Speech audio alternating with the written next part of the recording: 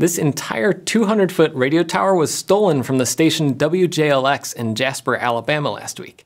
That's a lot of scrap metal, and since AM towers aren't made of copper, much less gold, this whole story is kinda crazy. I mean, the station owners didn't even know the tower was gone until a landscaping crew went on site to trim down some grass. And now they're setting up a GoFundMe to raise $60,000 for a new tower and transmitter. Now, Dad, you've been a radio engineer for like 40 years. Have you ever had someone steal a whole tower from you? And I've never heard of it, never seen it, it's never happened. And wouldn't you actually know if that happened too? Well, we definitely would know because the station would go off the air, and we always want to know if the station's off the air.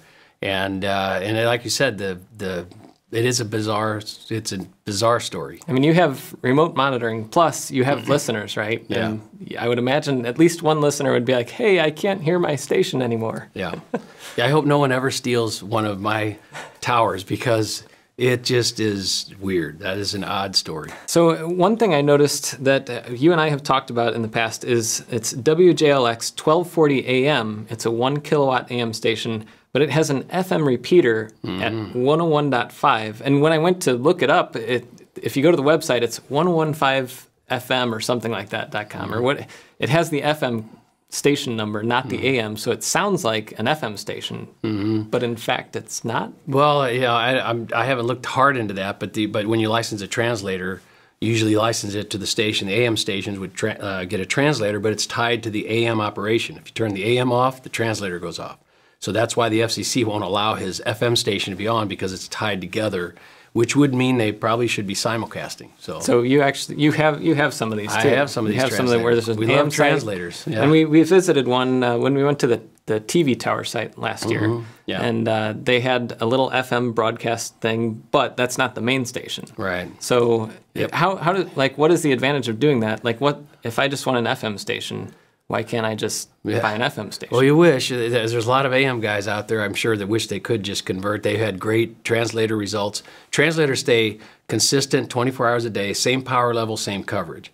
AMs might have way better coverage in the daytime than the translator, but at night they go off. Some of them go off the air, and some of them their signal gets reduced. So translators are a buffer for that for a lot of stations, and especially in the smaller markets. But why can't you just give up the AM? Like, why can't you just say, FCC, please let me cut off the AM and I'll just do the FM? Well, there's a history to that, which I don't know the full, but when you license stations, take frequencies off the market, there's a big reason to do it. And this one was to help the AMs, not to replace AMs, but to help the AMs with their revenue models and staying viable. So if you just let them turn off the AM, then the purpose wasn't fulfilled. And you being an active radio engineer, you immediately, alarm bells went off and you went to some forums or Facebook, other places. Like, what is the buzz underground? Well, the thing, I'm uncomfortable talking about it because we all operate stations, right? But this points to a lot of what the AM, part of the AM world that won't be addressed by putting AM radios in cars. And that is the maintenance and ongoing facility work. AMs most of them were older than the FMs, and so the towers are older and all this stuff.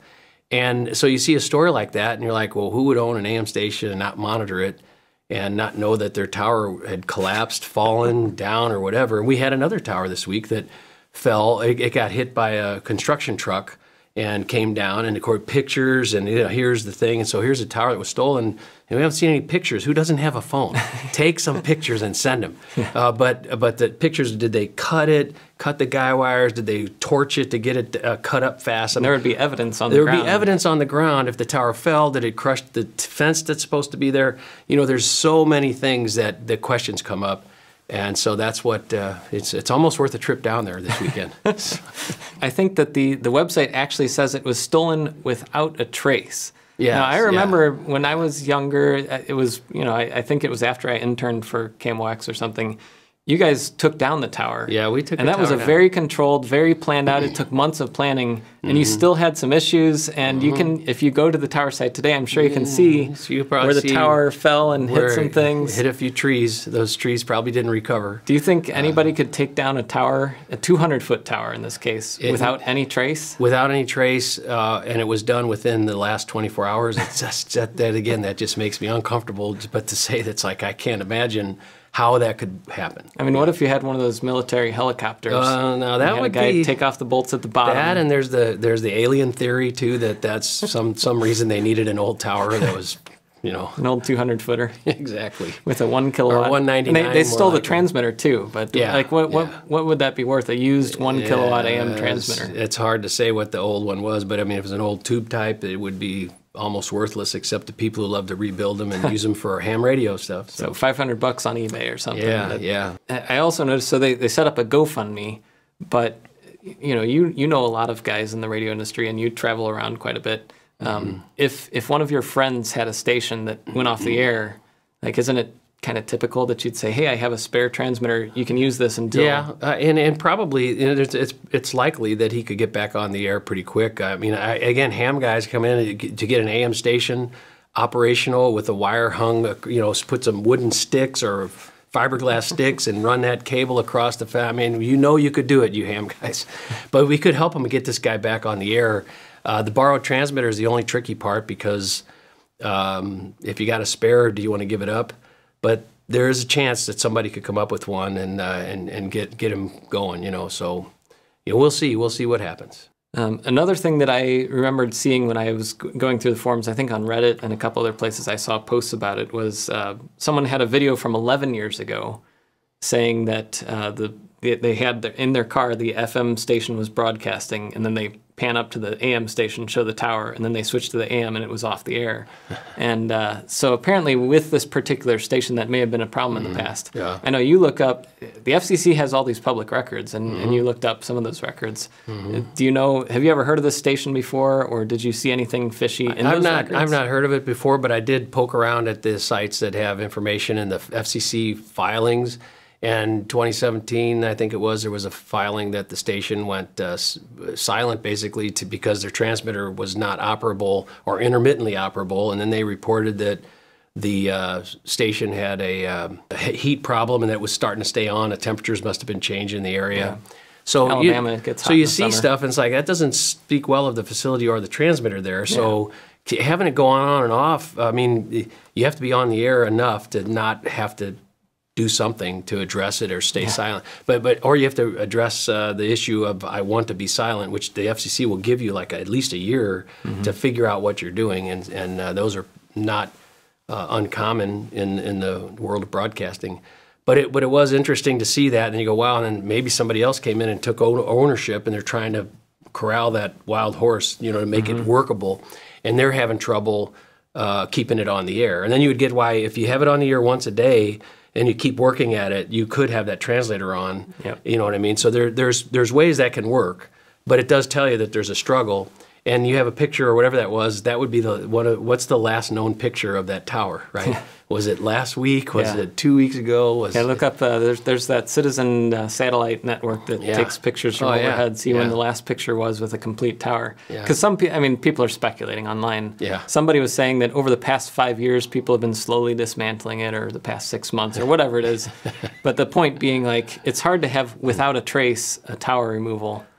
Quickly. Less than a day. Yeah. Especially when nobody knows anything about it, and there's like a poultry processing plant right up the street and something else. Like, there's got to be somebody that saw a big truck with a bunch of metal. And again, there's a lot of ways to take a tower down. It's just not something quickly that I could imagine wouldn't have a trace. And so if you visited it once a quarter, you could picture by the next quarter a site where that is. It could totally hide everything that happened if it was, that late, but not something that was within days or weeks.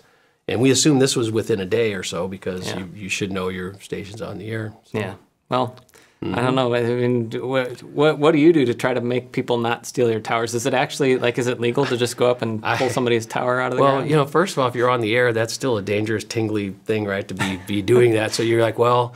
and like the guys who had the tower taken down by the truck, you could do things that could get a tower to fall. That's not that hard. And then with a little bit of investigation, you could probably figure out to make it fall the way you want. But then you still got to cut it all up, and that iron is not that light. You got to get it on trucks or whatever, get it out of there, and you're out in fields and you're driving. I mean, just the fact you'd have tires and That stuff is weird. So we're going to find out more, I'm sure, in the coming days because it became a national story. Once you have a scrap tower, is there like a black market? Like, do you buy scrap towers from people? No, but scrap metal is pretty easy. That's everywhere has their scrap metal places, but you just don't get that much. But that is a heavy 200 feet of that metal. If it was hollow, I don't think the tower would have lasted this long. But maybe it did, and it was hollow, and it was easier to take out in a small truck. But copper, like it's an AM tower. Does an AM tower have a lot of copper on it? Yeah, well, that's the other thing is like how much copper was taken. They took the transmitter, and I doubt that they took the tower and it was connected, and he pulled it, and the transmitter came along. I mean, they would have had to go in there. It's not like an ATM where you. They would, and if you're a theft of a tower, you think you would take as much copper, and so it's all those details. Like I said, we'll see what happens. Just an odd story that we'll keep an eye on. So for now, the guy said it was stolen, and we're going with that. Well, we'll see.